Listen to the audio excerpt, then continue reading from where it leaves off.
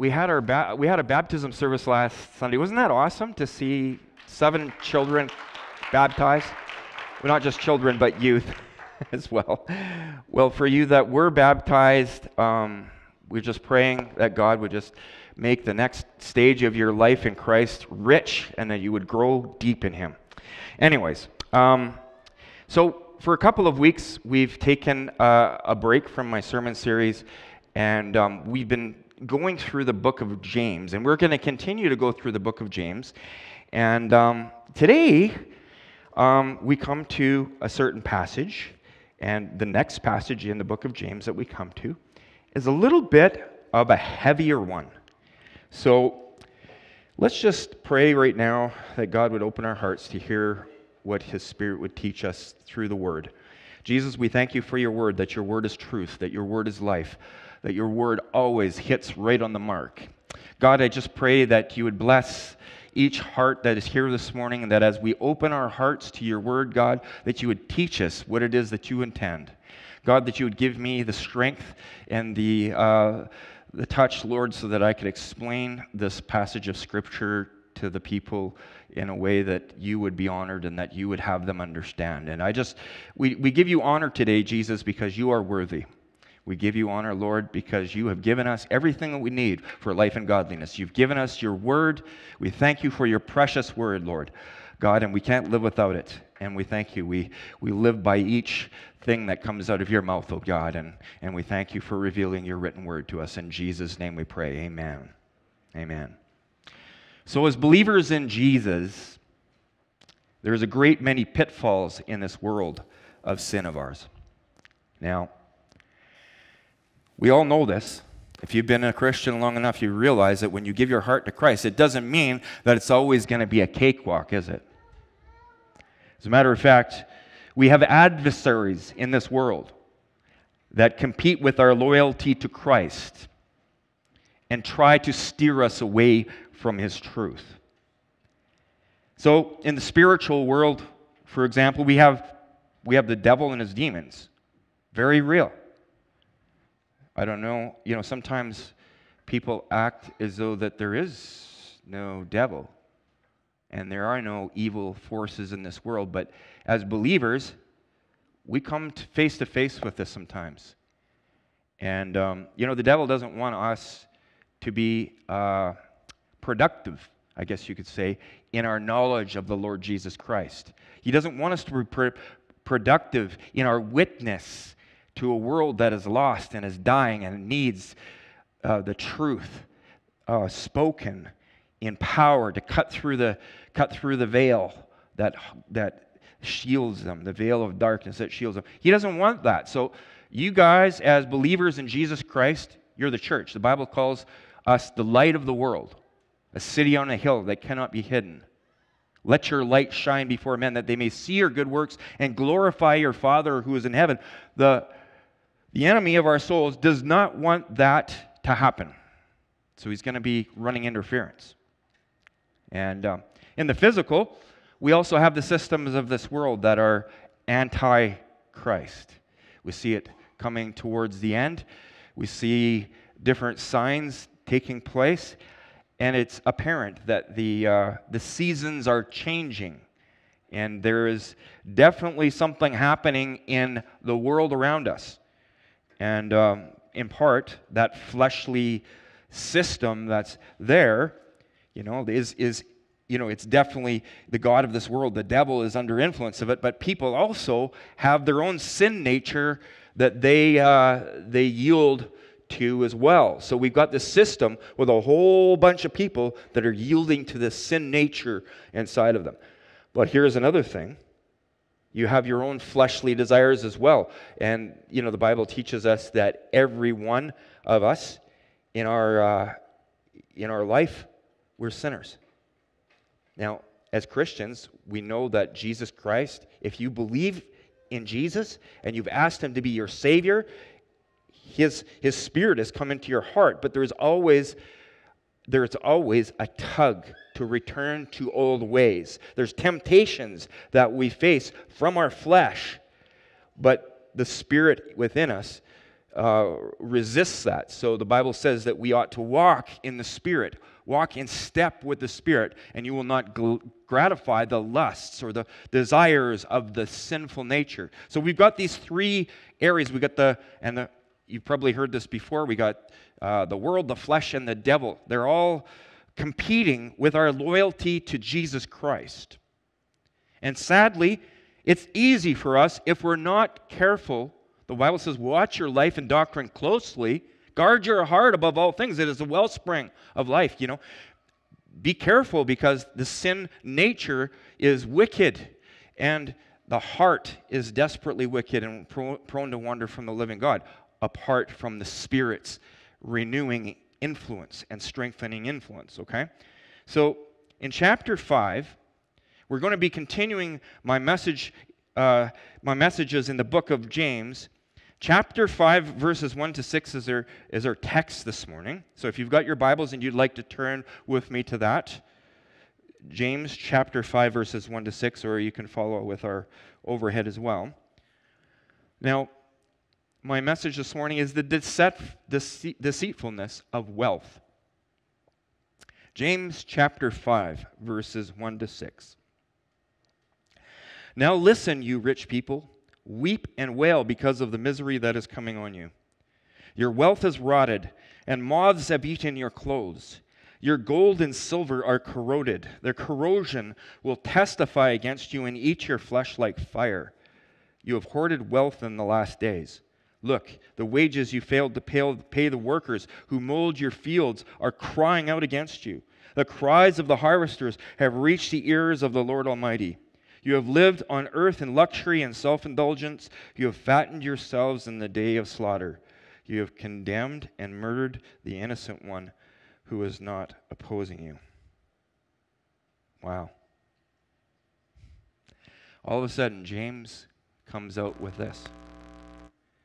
And it's a passage that tackles an issue square on without glossing it over.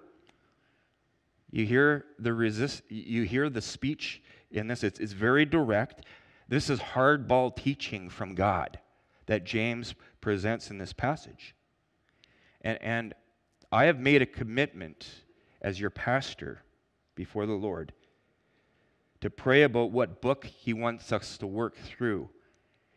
And when I first started preaching, I was given a very clear conviction to preach the whole counsel of God, the whole biblical text, without steering clear of any difficult passages. It's so easy to gloss over passages that are difficult like this one, because everybody likes to feel good. Now, that's not, we want to be healthy as Christians. We want to be aware out there. The Word of God is useful for teaching, correcting, rebuking, and training in righteousness, so that the man of God, the woman of God, may be fully equipped for every good work. God loves us, and He gives passages like this in His Word for our benefit, so that we can take warning, to make sure that we're careful on how we step. Watch your life and doctrine closely. This is a command that is given to us. And I'm confident for us this morning that God has a purpose in going through the Scripture today. And it amazes me how your week kind of dovetails toward what God wants to speak to you on. He prepares the ground of our hearts for things like this. And in James chapter 4, we see that James addressed the believers about having overconfidence in their own abilities to control the outcomes of their lives. And he uses an example of someone who has aspirations to be a successful merchant. So the last passage that's leading into this context, always look at the context of every scripture that you're reading to make sure you understand what God is trying to say. There's always a context. So in James 4, James is using the example of someone who has aspirations to be a successful merchant, where they make plans to travel to different places, carry on business, and make a pile of money here and there. And such a person says that they are going to go here, they're going to go there, and they're going to be successful at that without considering the will of God in their pursuits. But James points out that every person who makes such confident stands on doing this or doing that, or going here or going there, they are just like grass that grows up, and when the sun beats down on it, it withers and fades away. We have no guarantees. Nobody in this world has a guarantee whether they're going to see the light of day in this realm tomorrow. We could go home today after church, on our way home. It's our appointment with God. It's appointed unto a man once to die and then to face the judgment. There's not a soul that walks the face of this planet that can confidently say, I'm going to go here tomorrow. I'm going to go there tomorrow. I'm going to do this tomorrow. I'm going to do that tomorrow. Because the Lord is the one that is in control and is sovereign over all. So, what then should we do? The Bible says the fear of the Lord is the beginning of wisdom. We need to be reverent in our heart before God and say, Lord, my life as Christians here, okay, now the world, they're living their life like they've got control. And that's the sin in the garden, right? Everyone wants to be their own God, it seems. But as believers in the Lord Jesus Christ, we've been set free from that. Jesus Christ, the second Adam, has undone what Adam did in the beginning, and that was to be his own God, to do his own thing, his own way, in his own time. I'm going to go here. I'm going to do that. I'm in charge of my destiny. Man, I think there's a scripture that says this: when someone speaks that way so confidently and arrogantly without considering God, you fool. This hour your life will be demanded of you. And then who will get all the things that you desire for yourself?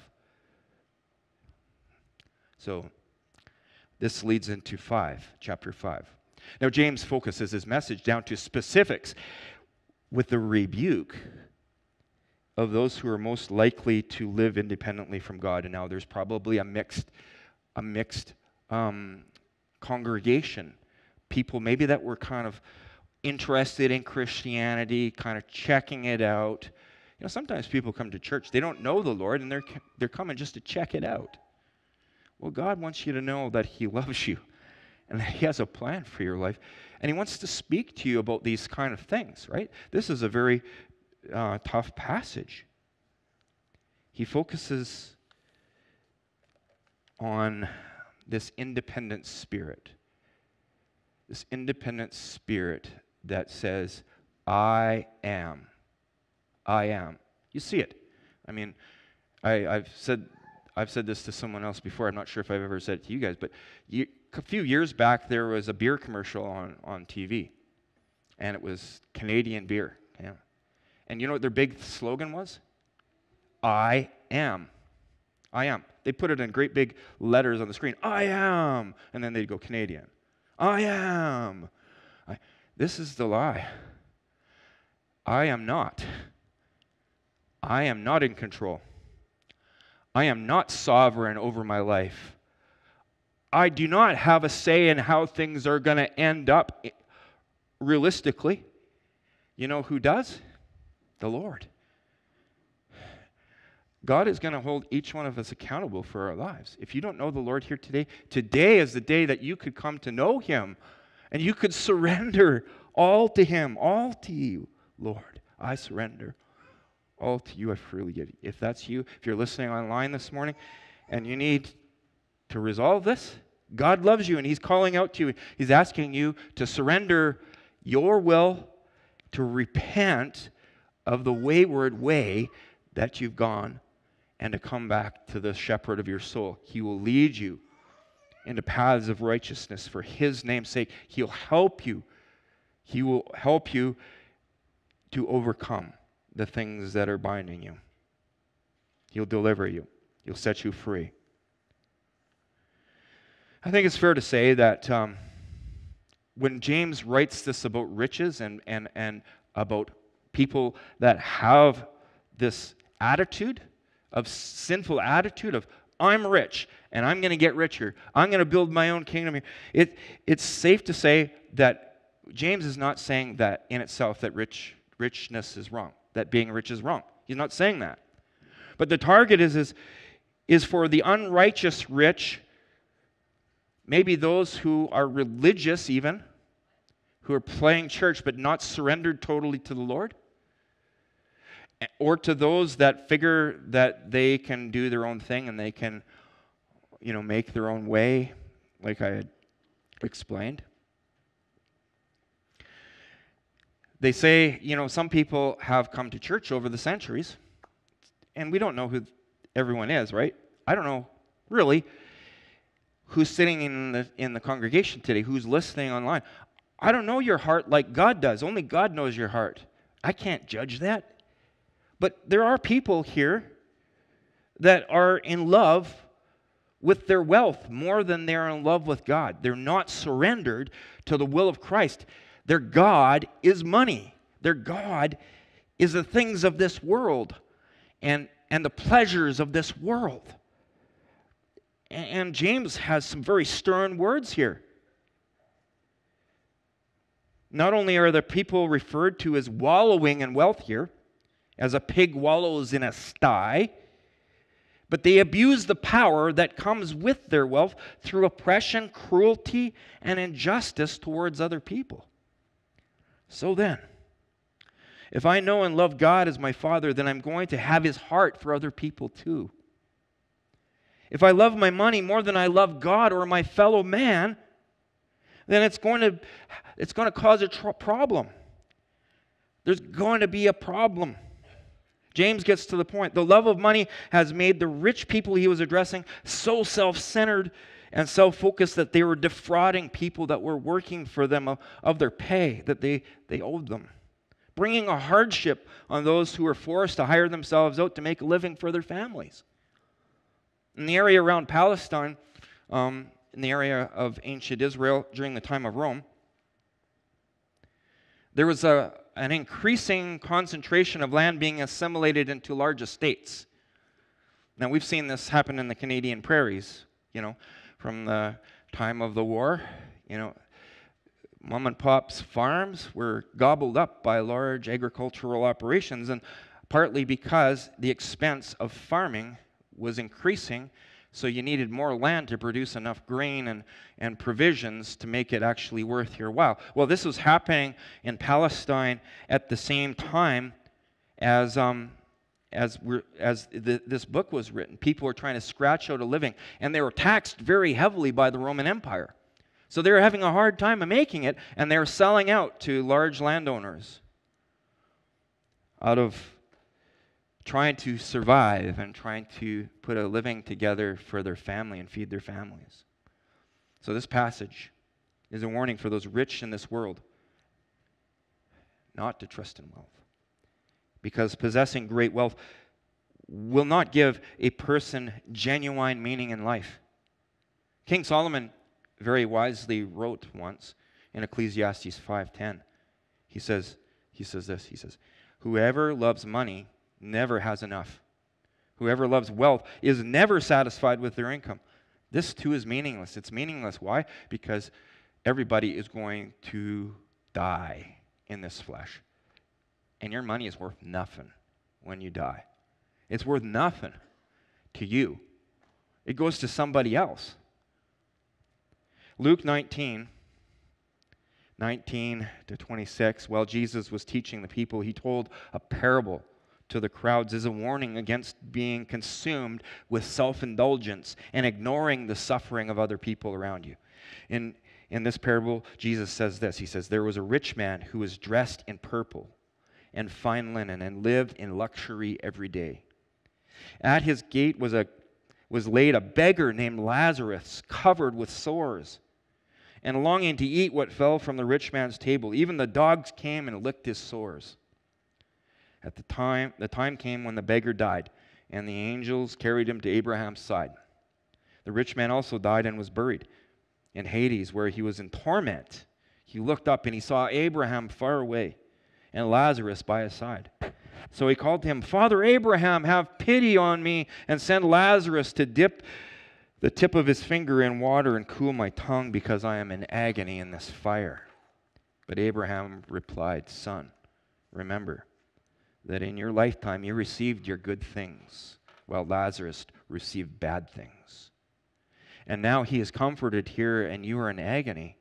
And besides all of this, between us and you is a great chasm that has been set in place so that those who want to go from here to you cannot, nor can anyone cross over from there to us.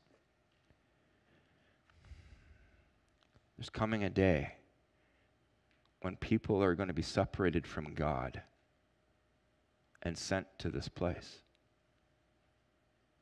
It's not God's will that any should perish, but that all should come to repentance. It is his will. But nevertheless, there's hardened hearts that will not bend, that will not yield, and will go to this place where the rich man went. And James' story is very similar to Jesus' parable of Lazarus and the rich man. Sadly, those who are rich in this life but not rich towards God are going to find themselves on a road to hell. And unless they repent and turn away from the futility of their thinking, they are going to be lost, and lost eternally. And this should concern us as believers in Christ. This should be something that causes us to go to the Lord in prayer and say, God, take my life and use me as your ambassador to reach the people around me that are lost, that can't see their right hand from their left.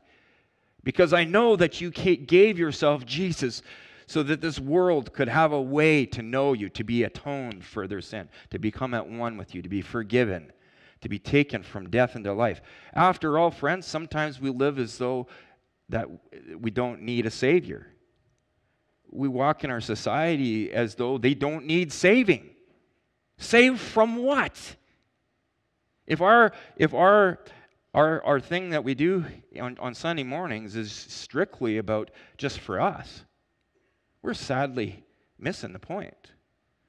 God desires for you and I to be his ambassadors, to share the hope that we've found in Christ, the light of the world. The world is dark. Do we not see the people sinking down?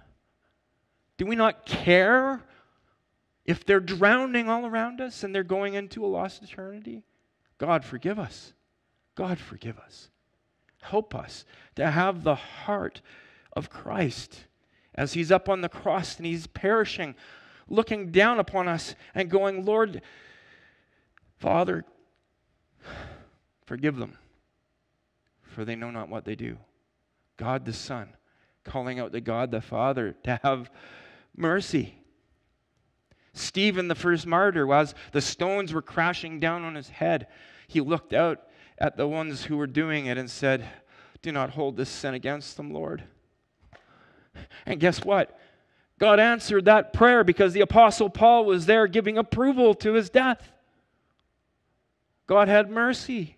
He desires to have mercy. The Son of God did not come into the world to condemn the world, but to save the world through him. That's John 3:17. We know 3:16 so much, but 3:17 is right on the shirt tails of that.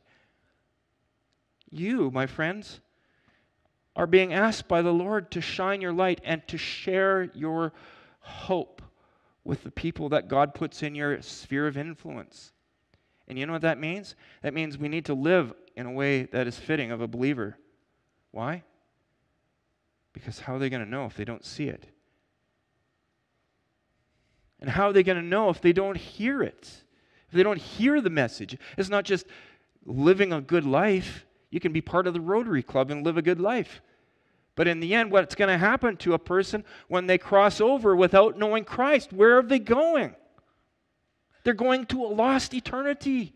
This ought to break our hearts. And if it doesn't, we need to be shaken out of our mediocrity and brought to our knees where we cry out to God and say, Lord, this church is all about you. It's about you, Jesus. And it's about your mission to save the lost and to make disciples.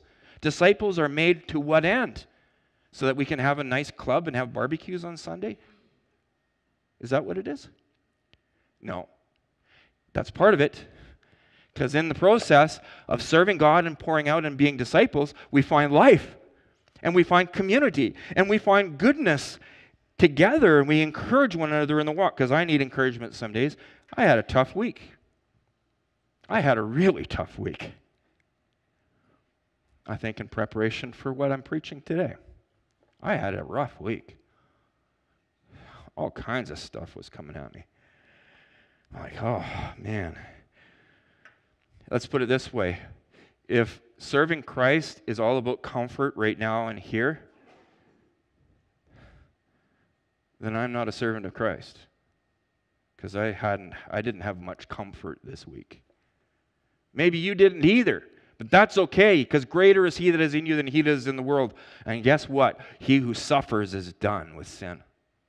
So if you're suffering, thank the Lord for the suffering that you're going through. Don't look at it as a curse. Look at it as a blessing, because it drops you to your knees and causes you to look up at God and say, God, have mercy on me. I need you. So when our hearts are that way, when our hearts are humbled before God, then we actually see what he wants us to be and how he wants us to live. Okay, so on the day of judgment, James is saying that there's going to be a reckoning for those that are rich towards themselves, but not towards God. And Paul instructed Timothy to warn people, actually, who have riches, to be careful not to fall into the trap of loving their money more than they love anything else, more than they love God, more than they love others. Don't keep your life from loving money. 1 Timothy chapter 6, verses 17 to 19 says this. Paul is training Timothy. Timothy is a trainee. Paul is preparing him for the ministry that he's launching out into. So it's applicable to us as we're trainees under the gospel, right? The gospel is our trainer. So we need to pay attention to what Paul's saying. Paul says to Timothy, command those who are rich in this present world not to be arrogant, nor to put their hope in wealth which is so uncertain, but to put their hope in God, who richly provides us with everything for our enjoyment. You hear that? God knows what we need, and he actually likes us. He likes to pour a blessing out on us from time to time where we really enjoy life. My yoke is easy, my burden is light. You know, even when you're having hard times, you can still have that lightness in the spirit, and it is enjoyable. Isn't it enjoyable when God just places his hand on you, and the Spirit falls heavily upon you, and you feel his deep peace in the midst of a storm? Wow, that is awesome. That's awesome, isn't it?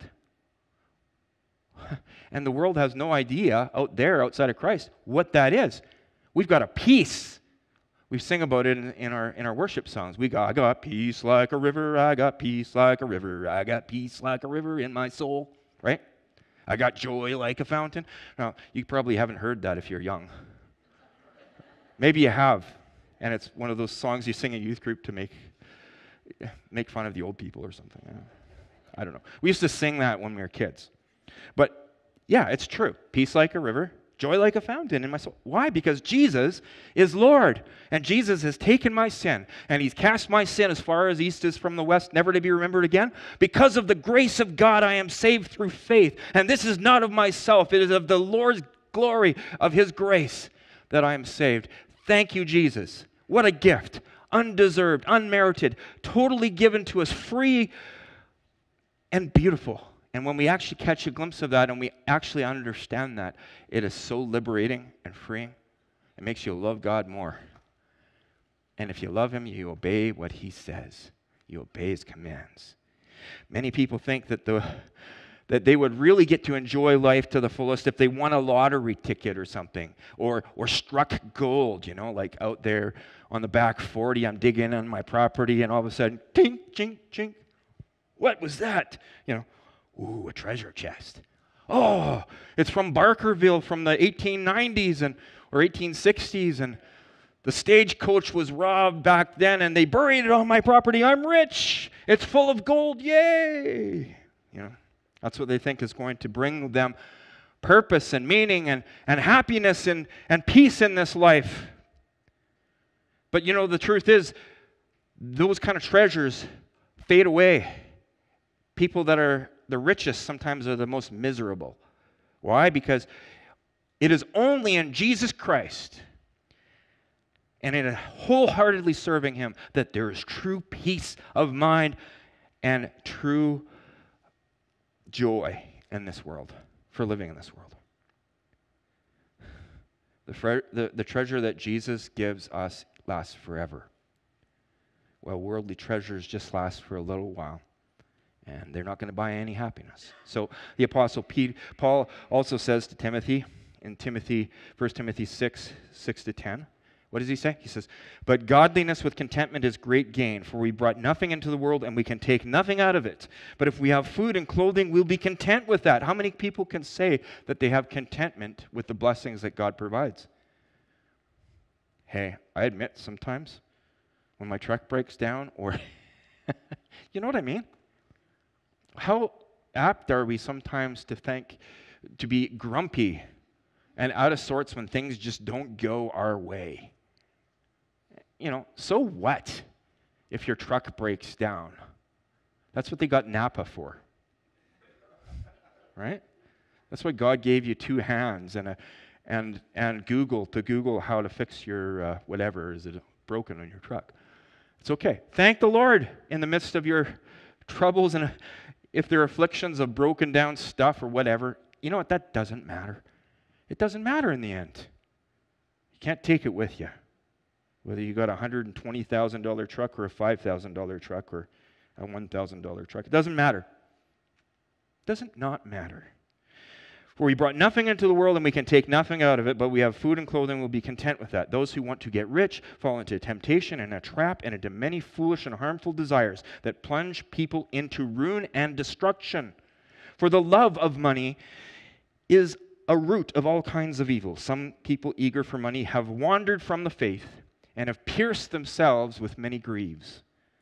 But you, O man of God, flee from all of this and pursue righteousness, godliness, love, endurance, and gentleness. You know, when you think about that, a baby's born into the world. Not with any possessions, right? A baby is born into the world without any money, not even a pocket to put their money into if they had money, but they don't. Just as certain, when you pass over from this life right now into eternity, you're going to go just like a baby with no possessions, nothing except what has been made in the Spirit, in your heart, the impact that you had by loving other people, by caring for the church of Christ, by loving and rescuing the folks that are downtrodden and beaten.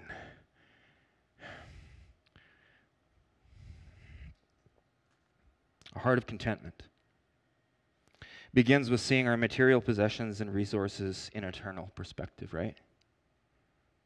That's where we need to go. Everything we've been given, the energy that we have, the health that we have, the mind we have to earn a living, the hands we have to fix the broken truck. They've been given to us by God as a gift. They belong to Him. Whether I have a $150,000 truck or a $1,000 truck, doesn't belong to me, it's God's. As a believer, your life is not your own. You're bought with a price. None of it is ours. We're not taking it with us. You know what that means? That means our Heavenly Father has given those things to us to be stewards of those things. To be a steward of those things. What is a steward? A steward looks after something on someone else's behalf. We are stewards of everything we've been given, including our bodies. This is why God calls us in this way, not to be pursuing the things of this world and being rich towards this world and poor towards Him. We live in a rich society. Capital pursuits, chief aim of the world. He who has the most toys when they die wins. Do they? Whoever said that? Someone that doesn't know Jesus. Someone that thinks that all there is this life right here and that's it. But we've been given a revelation that life is eternal. This is only the time where we are given the opportunity to come to know him, so that in the end, we are the wheat that he gathers into his barn. Your life, just a tiny pinhead here. Eternity stretches on forever in both directions in a vector that goes on forever. Now, I'm not saying that you can't love God if you've got money. I'm not saying that at all. Well, look at all the patriarchs and people in the Bible. There was plenty of people in the Bible that were wealthy, but they didn't worship their wealth. They weren't lovers of that wealth. They gave that wealth to God to use for his glory, and God increased their wealth more. Why? Because they weren't in love with it. God's not going to let you have anything that's going to destroy you. You know that? He won't let you have anything that's going to destroy you. The Bible says don't seek to be rich. If you happen to be given wealth in this world, well, God's entrusted you with that, and he's given that to you because he knows that you have the capability of letting that be used for his glory out there. And if you haven't been given wealth, well, thank the Lord, you don't have that burden. Because it's a big burden to have a lot of money. Pray. Literally, run. It says run, flee. Flee from the love of money. Do everything in your being to submit your wealth to the lordship of Christ. Pray that God would deliver you from the temptation to be proud and self-reliant, self-made. I am. Because you're not I am. I heard a heretical preacher on the internet the other day. And this heretical preacher was telling people out there that you and God are equal. You're equal to Jesus Christ. What a heresy. No, you're not. You're not. Name it and claim it. This word faith thing that goes on out there. It is a travesty how people have sunk into that, and they try to amass the glory that belongs to Christ. You don't own your life. You are not God. You never will be. That's the lie in the garden. Don't swallow that lie. There's this health, wealth, prosperity gospel that's going out there. It's a complete lie. Stay away from it. Run. Flee. It says right here, flee from the love of money. Don't say, oh, I'm a saint of God. I deserve the cattle on the 1,000 hills because they belong to God. No, flee. Flee from the love of money. That's the scripture. We either trust man or we trust God. What are we going to do? Trust God. Trust the Word of God. The Word of God is truth. Now, there have been people that have got this right.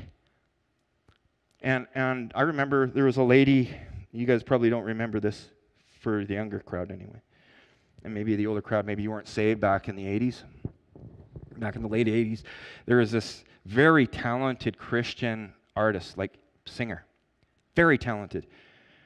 Just had this kind of rumbling voice that was just tuned in. It was just like awesome. Most people have never heard of her. Her name was Margaret Becker. And I remember going to a concert of Margaret Becker's one time with my wife. And it was fantastic. You know why? Unto thee, O Lord, be all glory and honor and power and dominion. This lady could have been Joan Jett. She could have been famous and rich. And she didn't go that path. She went the path of glorifying Christ. And I'm not saying she's perfect. I'm just saying that there's certain songs sometimes that someone writes that impact you. She said this song. She had this song called it's called "Dancing Down the Streets of Innocence." Dancing down the streets of innocence. Just a couple of lyrics in closing here. I'd like to read you a couple of these lyrics because I think she got it right. She said, "Tonight I'll sleep like a baby on a bed of no regrets. Well, listen, you can have your money. Now you can keep your pride. I don't need nothing because I'll be living rich tonight in innocence. in innocence. In innocence. Why? Not because I'm good or she's good, but because Jesus is good. Tonight I will count my blessings. Contemplate the treasure of the meek, like the peace that passes understanding, the joy that keeps my soul. Well, I'm planning on taking home the holy gold of innocence. Innocence, innocence. My friends, pursue the life that is truly life. Let go of pride when it comes knocking, because it will. Your heart will lend itself to that in your flesh. But when you see it, flee. Say, Jesus, have mercy, oh God, you know how weak I am, how susceptible I am to being deceived and falling. Material speaking, this morning, you might not be rich. That's okay. Be content with the lot that God has given you. You can be a lover of money and be poor. Did you know that? It's not just rich people that are in love with money. Sometimes poor people are in love with money too. And they're trying everything they can think of, every gizmo and gadget, every scheme to try and make themselves rich. Well, God's like, flee from this. Rich people, if you've got it, make sure that you're in prayer and that you're using what God has given you as a good steward. Because there's a lot of great things that you can do in this life for the Lord.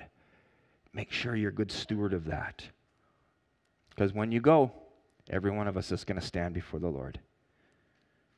Pursue life. Leave the worthless things of this world behind. Trust in the Lord, who richly provides us with everything for our enjoyment. Take hold of the life that is truly life, and pursue righteousness, godliness, faith, love, endurance, and gentleness. If you commit your way unto the Lord and surrender all to Him, one thing you can be certain of is this: you will be living rich today and taking home the holy gold of innocence, all made possible by the precious blood of Jesus that was shed for your salvation and redemption. Amen. Would you pray with me? And musicians, would you come forward? Jesus, we thank you for your word. We thank you for your truth. We ask, God, that you would help us. Lord, we are weak and you are strong. God, every part of us needs you to be in charge. So, Lord, we lay our hearts down before you today. We ask, God, that you would take everything we are and everything that we have into your hand, that you would do what you would have to do in and through us. God, I pray for those here today that you're calling. Maybe there's some here today or someone that's listening to this message that doesn't know you. God, I pray that today would be the day that they surrender. And Lord, as those of us who are believers, sometimes our love for you waxes cold. We get caught up with the things of this world. Forgive us, Lord, for getting off track. Help us to return. Help us to have you as number one. And we praise you in Jesus' name. Amen. Would you stand? God bless you, and may the grace and peace of the Lord rest on you this week as you go your way. I hope you all have a great afternoon, and hope to see you again. God bless you.